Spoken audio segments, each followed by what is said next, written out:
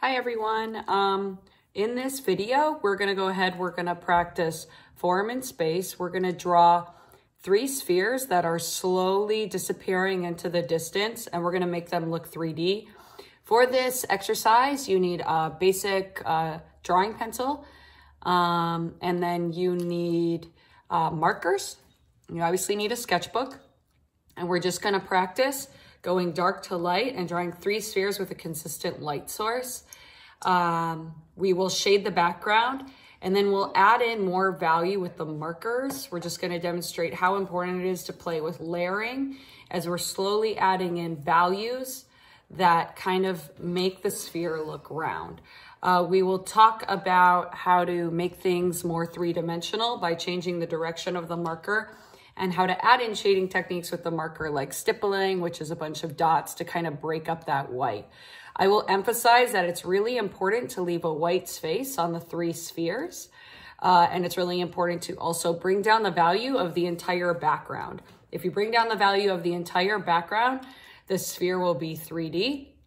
I will talk about the importance of drawing pen and adding different shading techniques on top, especially to that sphere that's in the front, which will make it look more 3D.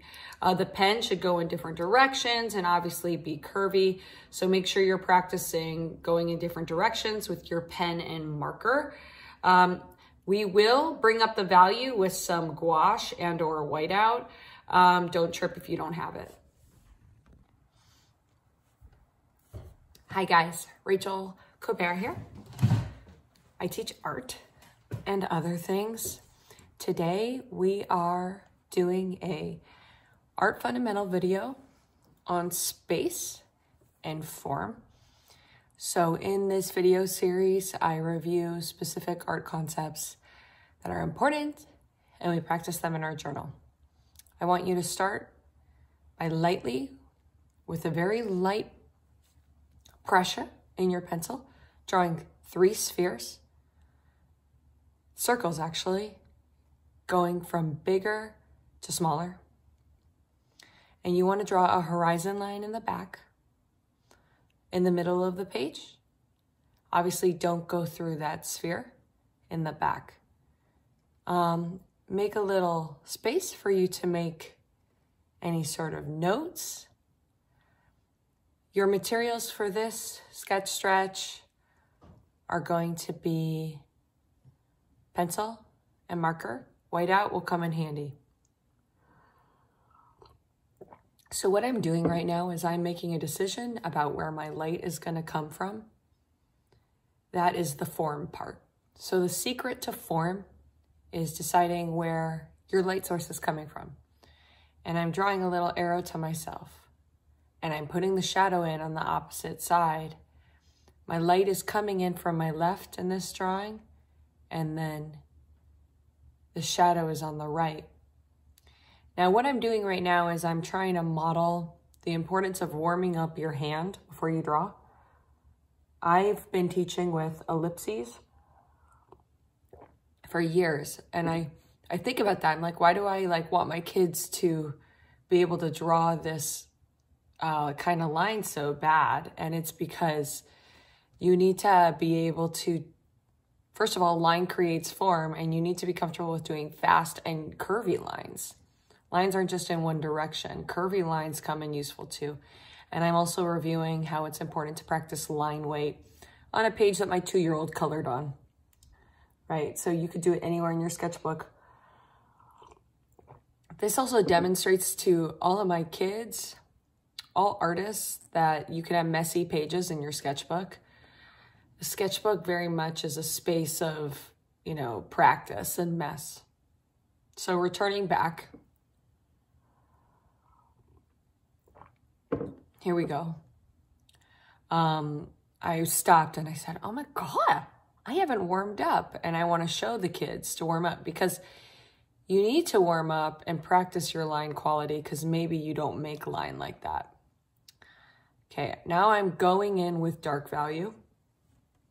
Let me grab a pencil. I'm using a Blick number 2 pencil in this video. They're easy, they're simple. Make sure they're sharp. And notice, first of all, how I keep changing the direction. Sorry, I woke up. I keep changing the direction that I'm holding my pencil, and I'm going at the sphere from multiple directions. And the reason for that is the direction of your shading. The direction of your shading helps it to be round.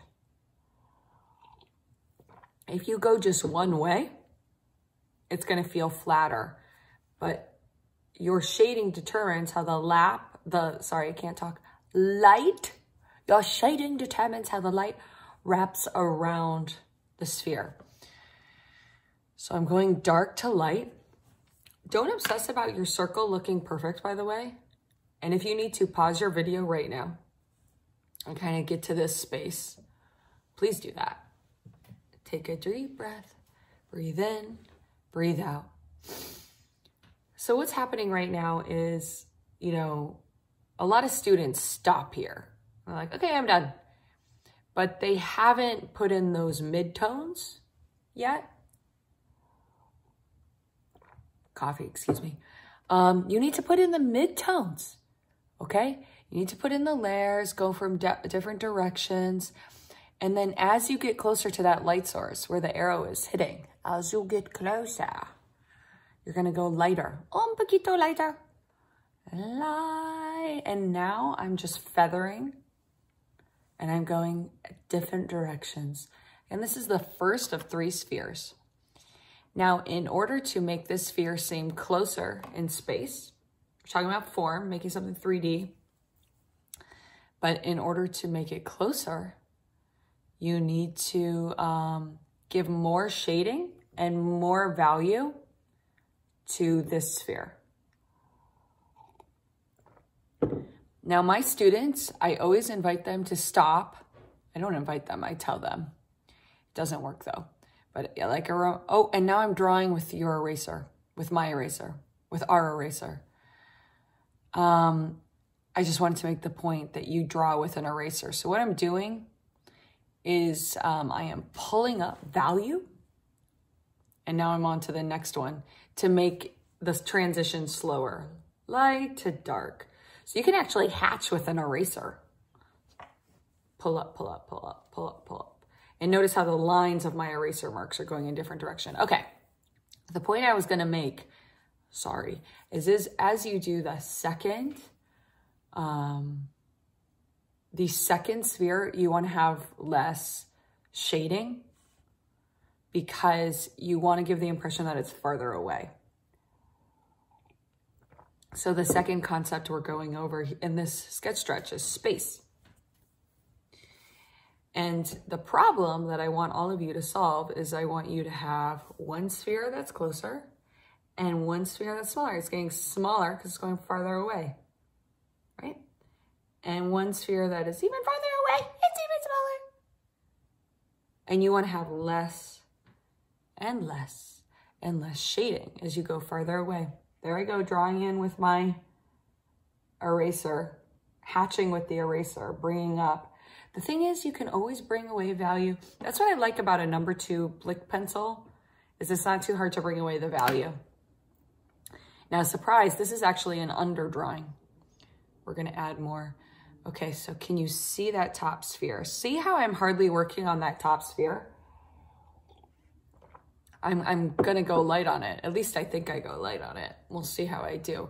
But you don't wanna overwork stuff that is far away. Again, any sort of lessons, write them down, record them. Okay, now notice how I'm hopping around the page. Don't obsess over one thing and be like, oh my God, it doesn't look like yours. Just keep moving. Changing the direction of my pencil, going dark to light, pulling stuff up. Okay. Don't worry about your circles being perfect, okay? Don't worry about that. You should check out my video on drawing eggs. That might help warm you up to this exercise. So dark to light, light to dark, pulling up value.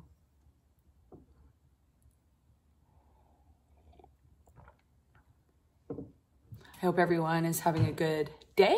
I hope everyone is drawing now and not just going back to sleep, which sometimes happens. You play a video and then you go to sleep, you don't pay attention, but I hope you're moving. I hope you're feeling good on this beautiful day. Notice how I am lightly feathering with the pencil and I'm taking away.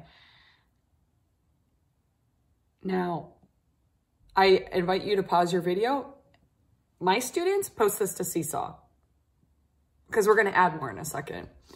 And, you know, you want to get in the habit of always taking photos of your work in good light and documenting your process, because you could get into college with art. And I always have students be like, where's my portfolio? Where are my drawings from the last couple of years? I'm like, well, I don't know. But also take photos so I can give you a grade, just in case you run into something happens in your house and you can't take a picture. Or you forget, or your dog eats your sketchbook. Okay, so I lightly put in those shadows, and then that's where my light's coming from. Draw a quick sun. Now what I'm doing is I am darkening the horizon line, where the horizon line is. That's what's happening right now. And it took me a long time to realize that I really need to teach students to shade the background. There's so many little things that you do that you don't realize that you need to explain, but you do as a teacher. Teaching's the hardest. So make sure you shade the background. I'm adding messy hatching to the shadow. Don't be afraid to be messy, guys. Don't be afraid. And I'm going in and I'm adding another layer because you don't want there to be like what you don't want is you don't want there to be a sphere and then there isn't a slow transition. It's like the most common thing I see. But you could still post that. I'll still give you points because you're doing something, you know? But then we could have that conversation about, okay, like let's add more middle grays. So yeah, I'm adding in shading to the background now. So important. Dun, dun, dun. Dun, dun, dun. Shading, shading, shading. Shading. Why do we shade the background? Because then your sphere, its light source, is more powerful. Okay. Pause the video. Make sure you post. That was an underdrawing. Surprise. I work with, in my class lately, I've been working with dual tip markers. We are actually in quarantine. This video series was made during quarantine and they are great. And I really recommend them as a learning tool. I can't believe it took me forever to ask donors choose and various sources to get these markers for my students. So thank you if you've given these markers. Thank you. My students are very appreciative of you. Was that weird? Okay, I am shading the background. So what am I doing? I'm bringing down the value. This is like a dark gray, medium to dark, pretty dark gray. You want to save black for the end. And I am just like, this is where the horizon line is, where the sky meets the table, where these spheres are going. Makes it seem even more 3D. Now I'm using a very light blue, super light. It looks like on my marker it's 76, just so you know.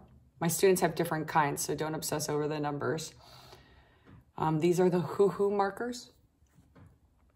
Really light blue to do a underpainting. Okay, guys, I am returning to my messy page of practice, and I'm doing ellipses. I'm doing ellipses with the marker, the 72 light blue, because you draw with marker, right? Okay, so the cool thing with these markers, I'm gonna just use the 72 for a while, I think. Notice how I'm changing the direction that I'm going. And I am kind of, you know, pulling in that mid-tone. So it's a little bit more 3D. Like I'm adding another layer. so we don't get stuck where it's like this like ball with just a weird black shadow. So the blue, the light blue 72 kind of is that mid-tone that makes it appear to be round. It's kind of like the cream in the Oreo cookie. Is that a horrible metaphor? Probably. But yeah, turn back to your messy page and just get in the habit of doing quick marks. Look at how many marks have I done with this marker so far. Marks with the marker, marks with the marker, marks with the marker. You do marks with your marker. Guys, it's so funny. Are you one of those art students that like gets nice supplies and then you're like, but I don't want them to run out, so I didn't use them? That is normal of everyone. You just like leave them in a drawer. You're like, I don't want my markers to go away, so I'm just never gonna use them. Guys, it's okay if your markers run out. That's what they're for. Okay, I'm still working with that same light blue and I'm doing an underpainting. And what we're doing with this exercise is we're getting more comfortable. Remember, I want to do more marks on that first sphere, and I want to do less and less marks. We want to do less shading as it gets farther away. Okay, so problems there. I feel like there isn't a slow transition anymore. I feel like I got a weird white blob and it doesn't look 3D. So don't freak out, add layers. Now I'm working in a light gray. And notice how my marker is still wet and I'm using that light gray to kind of mix things up. Art is all about layering. Okay, I'm using the thin side. Now you could use the thin side of the marker and just go real fast. Check out my video on value scale, exploring lights and darks, and we go over some shading techniques. But I am just going real fast. I should mimic the strokes I'm doing. But look, I'm going all over. I'm dancing with the line. Dancing, dancing, dancing. Going up, going down. Am I entertaining you guys? But I'm just trying to show like how much the direction is changing. Okay, so I think I am using a darker blue at this point. Yep, it looks like it. And I put in that darker blue in the shadow. Still, I'm feeling like there isn't a slow transition in this drawing. And guys, stop, take a picture. And if there's that's okay. Okay, I'm coming in with a lighter color. Trying to like smooth out that layer, like the dark to light. Trying to not have it be just like a black blob and have a slower transition to that light source. So I'm adding in more hatching and layers with the light blue.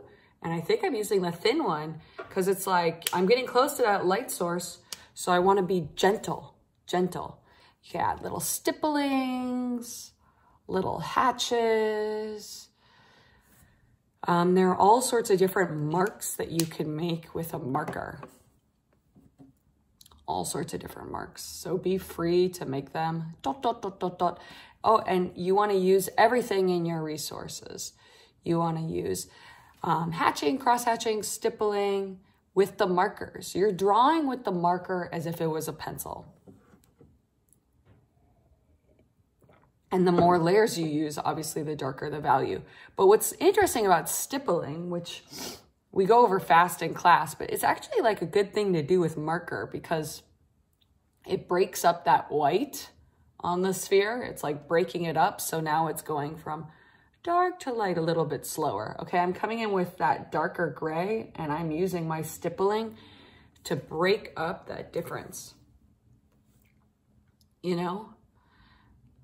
Dot, dot, dot, dot, dot, dot, dot, adding in a lot of dots, dots, dots, dots, dots, dots, dots. Okay, adding in more layers. There we go. Adding in the darker gray. So I'm using like, you pause the video guys, but I'm using like a middle blue right there. And that's one of the reasons why we did the color value scale. So you could kind of think, okay, which colors are dark, which colors are light?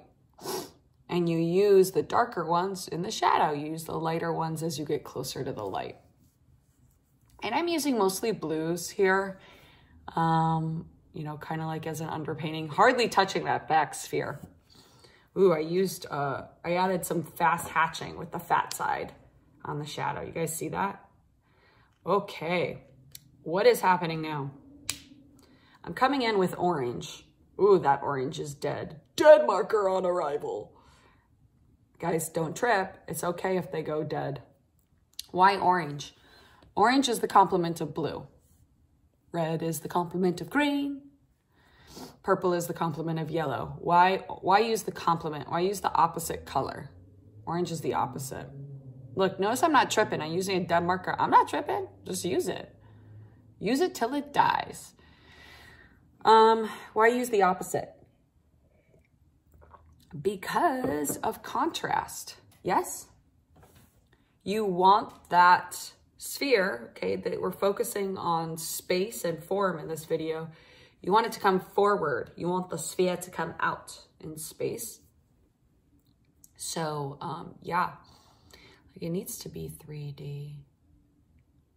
Okay, I'm going in, making it all lighter. Painting, painting, painting. Painting with the markers. I switched to yellow and I put yellow on the light source because, you know, I want there to be a sun. Because I want, you know, and now I'm using purple. Wow. I'm using this dark, pretty purple to kind of show where the rays of light are coming from. Because this is my page. This is my page, and it's for me to remember how important it is to have a consistent light source. So I love this exercise because, and I'm painting on top of that value. Remember, you could do markers on top of markers because it teaches us, like, in an art piece, like if I'm doing something, I'm drawing something 3D, the light needs to be coming from the same direction. That's one of the things that makes it look 3D. So adding in other layers right there. I'm using a much better yellow. That's working. And I'm just kind of evening out that value. So yes, yellow is not the opposite of blue, but it's the opposite of purple.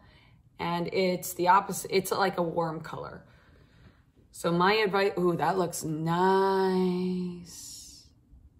Oh, don't worry about the markers going through the page. Okay. Notice how I'm coming in and I'm making a straight line as I get close, and then I'm going up to the edge. This is why do we use warm colors juxtaposed with cool colors? It really helps to make something called a hard boundary. Hard boundary, meaning like that is the end of the sphere. I know that's the end of the sphere. I'm totally clear that that is the end of the sphere, miss. I get it. And that's a good thing to do because then that tells the eye like, okay, that's a separate thing. Like that sphere is not part of the table. That table is not part of the sphere because the table, that's a warm color, and the sphere, that's a cool color. They are different things. And that really helps us to understand that like blue ball is like 3D. It is sitting on the table. It is not part of the table. And now it's popping forward at us. Okay, my son's awake, so 1 second. I may have to get him breakfast. He'll come and he'll visit us. So, you know, I'm having fun. I'm exploring with adding some red in the shadow.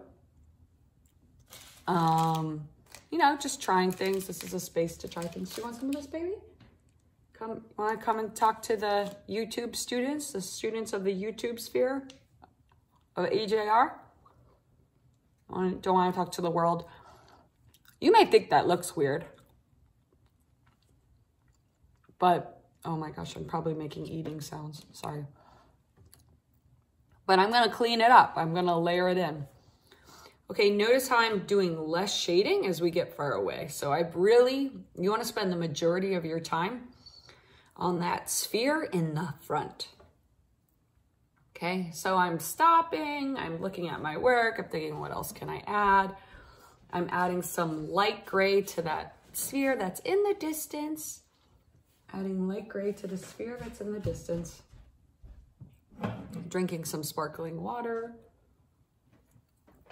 Make sure you hydrate. Make sure you have your snacks when you're doing art. Nothing like snacks. Hi. Say hi to everyone. Hi. Hi. You want to sit on my lap? I'm a mother. I'm a mother. He's getting a chair. He's gonna teach with us. What a crazy world we live in, being a mother, being a teacher.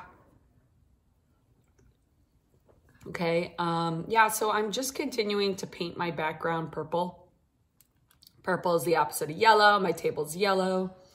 I'm creating that contrast, creating that juxtaposition. Why don't you just talk while you're painting? Why do you take a video of your painting and then take a video of you talk? I'm adding some stippling right now. I just want to point out to everyone. That is a great question, my young son. I tried to talk while I was drawing and it was too hard. And what I've learned over the years, everyone, is it's really hard to teach art. And part of the process is it's really hard to figure out how to explain what you're doing. So I do it in 2 steps and it's been working out a lot better. I think my videos are confusing when I try to do too many things at once. Okay, does that make sense? Yeah, kind of. Kind of. I'm always kind of making sense. Guys, if you're wondering what I'm doing, I'm getting a pen. You could use any kind of pen to draw. Why a pen? A pen is a great way to create shading. So I recommend a black pen. My students got a pen during supply distribution, a pen. Why a pen? Because it's so hard. Like pens for students is so expensive because they're a lot, you know, it's hard to get all the students a pen, but I'm just reviewing the shading techniques. So you could pause your video before you start drawing with the pen. Shading, no dark to light. And you can go ahead and you can review the different shading techniques on an opposite page. Hatching, that right there is cross hatching when you do X's. And you're gonna practice those, right, Jacob? And then stippling. And why am I showing you that? Because it's like, if you're hesitating before you're drawing something, you may be like, oh my God, I'm not gonna do that. I don't know what I'm doing. And now I have more confidence going in. So why a pen? The detail quality that I get with the pen is very detailed. Yeah, it's very detailed and it helps to break up the values in the sphere. It's darker than pencil. Yes, exactly. My son is right. The pen is darker than pencil.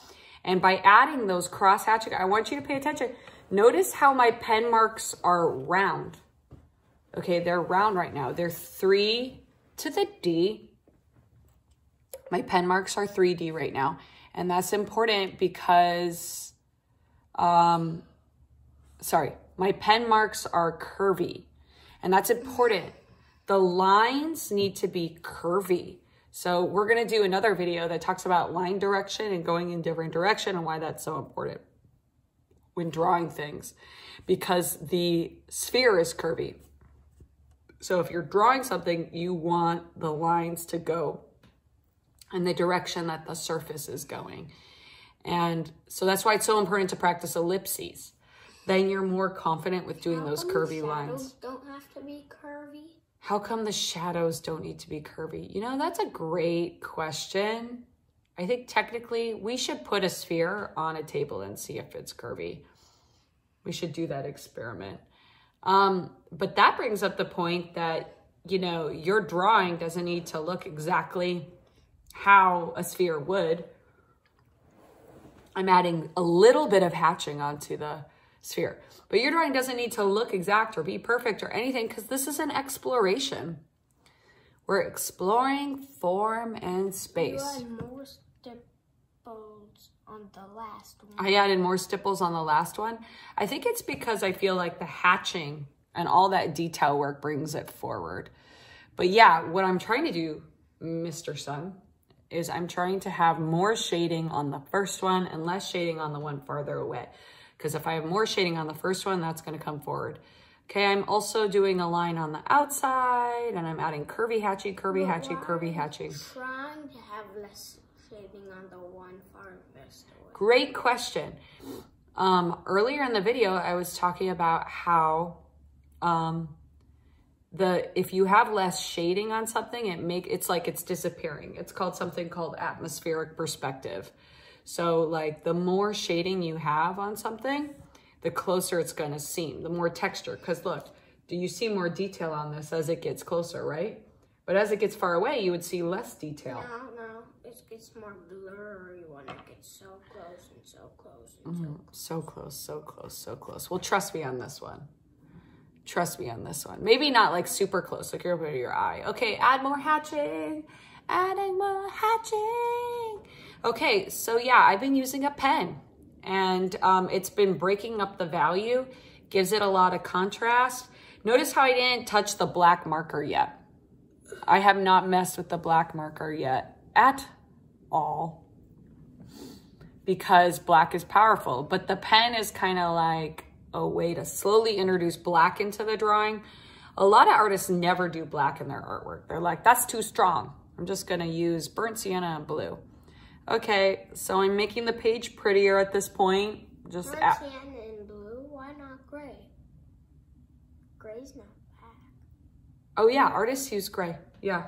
But like in order to create a lot of contrast, burnt sienna and blue will make like something close to black, but not black. Can I make poop brownies this morning? Yeah, you wanna go do that? Poop brownies. 7-year-olds love to say the word poop. No, it's from Dogman. It's from Dogman. We support Dogman in this family. Dogman, this YouTube channel. But it turned into Cat Kid. So what I'm doing, this is why I wake up early and I film. As you can see. Okay, so we're just adding in more. I'm feeling good. I want to point out that the sphere is light. Like the sphere has an area of white on it. That's something that I want to point out. I can barely see anything in the background. Can you, Jacob, can you like talk a little less for now? Let me finish this up with the students. I love you so much. Why don't you sit there and eat that? So what I'm doing is I'm doing my marker. I'm adding another dark value on top of that. And I'm doing my marker in the direction that the light is going. Notice how I'm layering marker on top of each other. And I'm just getting comfortable with doing lines with the marker. Now that blue looks cartoon. The top part looks cartoony, and the bottom part looks more real. Oh, the top part looks more cartoony, and the bottom part looks more real. Probably because I'm adding more shading. Okay, but yeah, I'm just adding layers, and markers can create cross-hatching. Okay, you may not have whiteout or white paint. I am planning on handing this out during the next supply distribution. We'll see if it works out. But this is white paint, and I'm just adding dots of white paint on top of the sphere because, you know, you need to, I guess I'm making the point that there needs to be an area in the sphere that's really, really light. So you're adding like little dots of white paint. And if you don't have any white, now I'm adding stippling of white to kind of break up that transition. So it's slowly going from dark to light. So dab, dab, dab, dab, dab, stipple, stipple, stipple. If you don't have an area, ooh, I'm even adding a white to the sun. I made that decision. That kind of creates visual balance. White, if everything in the drawing is colored, white is visually heavy. It becomes powerful. Ooh, I'm adding those rays. So white and black, like those are your powerful things. And you need to have white and black. You need to have the lightest and the darkest value somewhere on your page if it's gonna look 3D. So I'm adding that in. What are you doing? That's my hat. I know. My mom steals my clothing. It's true. You know, you wear what you can as a mom. She steals my hat. She steals my glasses. Now I'm adding in white dots to that back. I feel like I just overworked that back sphere. And I'll steal her clip-on. I just overworked it. I'm adding in like white dots.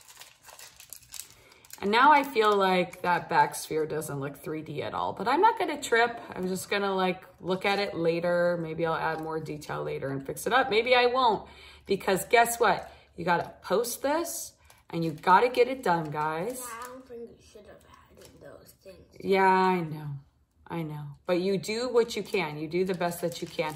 Okay, guys, thank you for watching. If you're enrolled in my class, obviously you are posting this to the Seesaw. So you could turn in, you could get some points. Make sure it's all posted and, you know, pause the video throughout and go back. You could do this exercise as many times as you want. If you don't have whiteout, don't trip, okay? Just don't. You can bring up that value with an eraser, but make sure you leave a light area of your sphere. Thank you for watching this video on form and space. I hope everyone's safe. Bye. Say bye, Jacob. Okay, don't. Okay, bye.